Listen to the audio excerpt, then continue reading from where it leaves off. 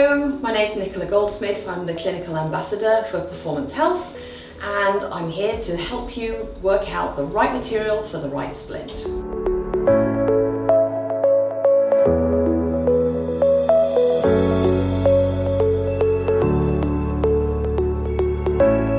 Introducing Ezeform.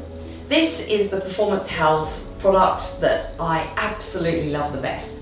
It will not run away with you, it's really resistant to stretch, and it's really appropriate for some very large splints.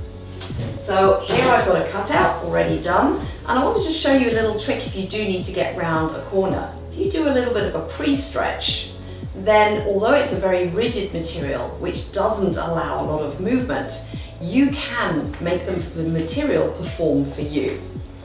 Just checking the temperature, it's okay. So here we have a wrist extension splint, and now because I did a pre-stretch in here, you can see that this rolls very nicely and it'll do what I ask it to do. But you can also see how it's not going to extend in length as I work with it, and it will hold its position. If I want to make small adjustments, then I can, and it's just going to fit beautifully well. It'll follow the contour of the hand. No need to heavy handle any materials.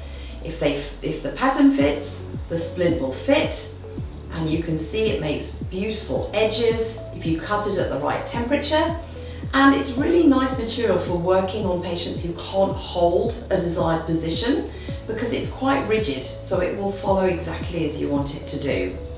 It can be reheated and reshaped as many times as you like. And it really gives you maximum control. Now I'm using a 3.2 version here, but I would normally make this out of a smaller, thinner material because it is so rigid, and as long as you've got good contour, it will hold your position really, really well.